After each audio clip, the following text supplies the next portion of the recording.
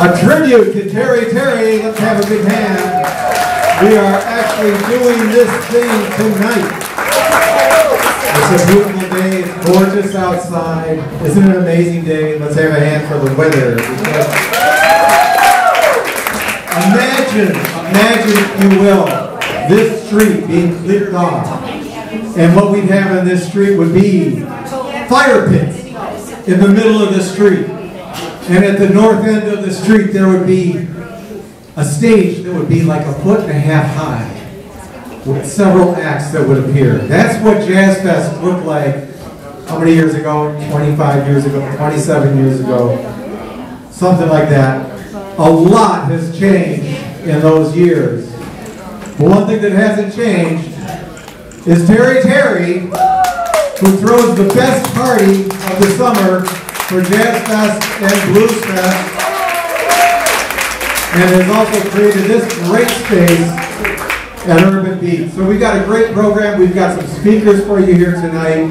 We're going to show some video. We're going to have a lot of music. And let me tell you, oh, by the way, I'm Mike Stratton. I'm the host of a group, Supreme, on WKAR every Saturday night. WKAR, pick it up, who knew? And I was a past tributee. Terry and I, it's one thing we have in common, is that we are the two non-musicians who've been honored by the Jazz Alliance of Mid-Michigan. And then I found out that he actually is a musician. Well, guess what I am too? I play the stereo. So, all right, so, hey, I want to introduce the JAMM Scholarship Band. We've got Doug Fritch on guitar. Cliff Metcalf on organ. Jackson Borer on drums. Abigail Zerb on vocals. And this year's scholarship winner, Grace Liggett, on saxophone. And Ron Newman's going to join them after a couple of tunes, after 3 tunes. You're going to hear 4 tunes by this band, so let's give them a hand.